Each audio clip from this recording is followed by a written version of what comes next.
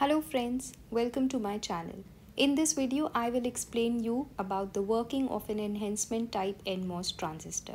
Watch this video till the end to understand through pictures and animations that how an NMOS transistor works. So let's get started. Before learning the operation, let's see the structure of the NMOS transistor first.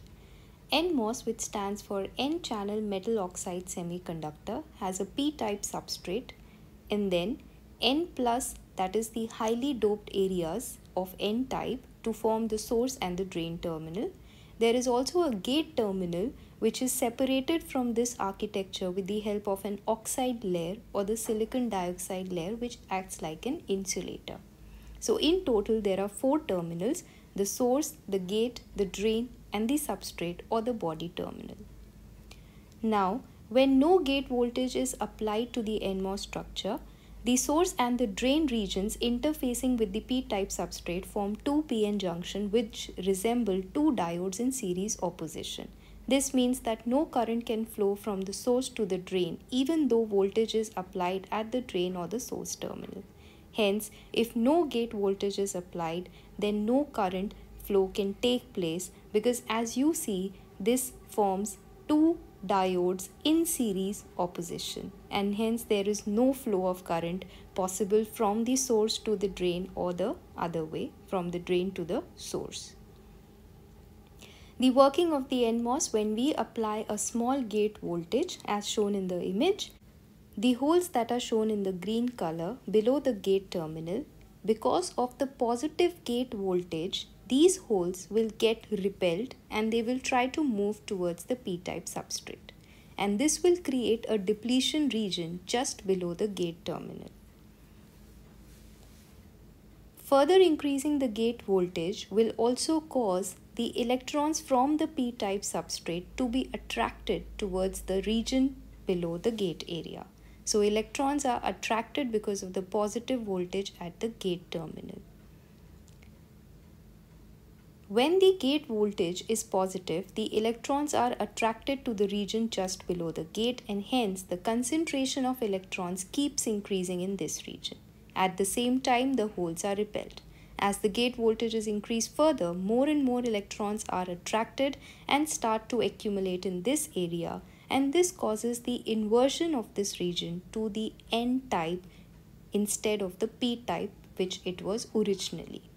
So what you observe is that because of increasing the gate voltage and more electrons getting attracted to this region, the area just below the gate will now behave like an N-type instead of the P-type which it was originally. This process is what you call inversion. From here comes the definition. On increasing the gate voltage, more and more electrons got attracted to the area just below the gate terminal. Hence the inversion happened and the channel is created. The value of the gate voltage for which the inversion of this region below the gate occurred and a channel is created is what you call the threshold voltage. This is very important. So the minimum gate voltage that was required to be applied to the gate terminal so that you could have converted that area from P-type to N-type and accumulate enough electrons so that a channel is created is what you call the threshold voltage. So now a channel is created just below the gate terminal. What you need to do is, with a positive voltage at the drain, the electrons will be attracted towards the drain from the source, and hence due to this movement of the charge carriers, the current conduction will begin. So now what is required is that after creating that channel, you just need to give a positive voltage at the drain so that the electrons can move from the source to the drain terminal. So when we apply a positive drain voltage as shown, we have a voltage of 0.1 volt at the drain terminal. All the electrons, they start to move from the source to the drain, and this movement of the charge carriers causes the conduction of the current. Further, if we increase the drain voltage, we need to analyze a point over here.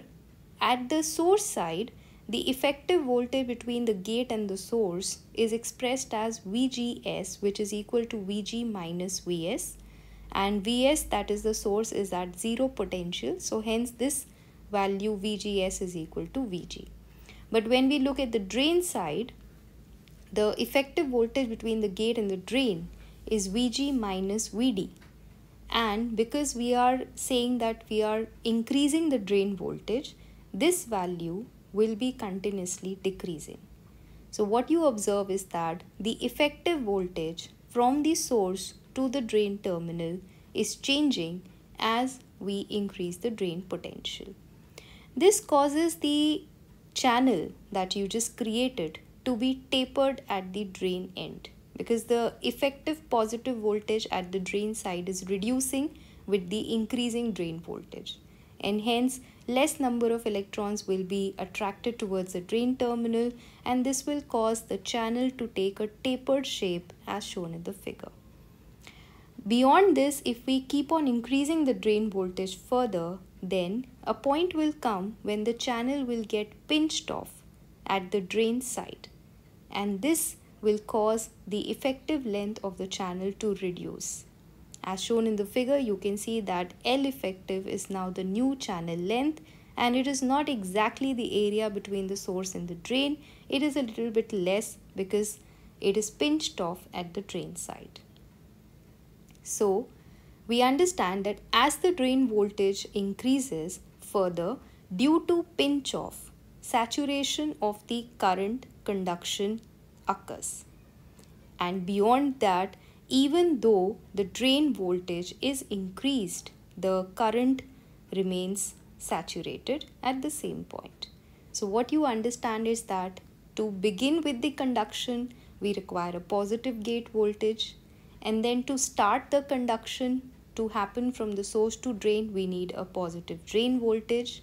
The current will keep increasing at this point, but when the pinch off occurs, then the current will get saturated to a particular value. This is how a NMOS works in the most simplest way. If you like this video, hit the like button below, share it with your friends, and be sure to subscribe. I will see you in the next video.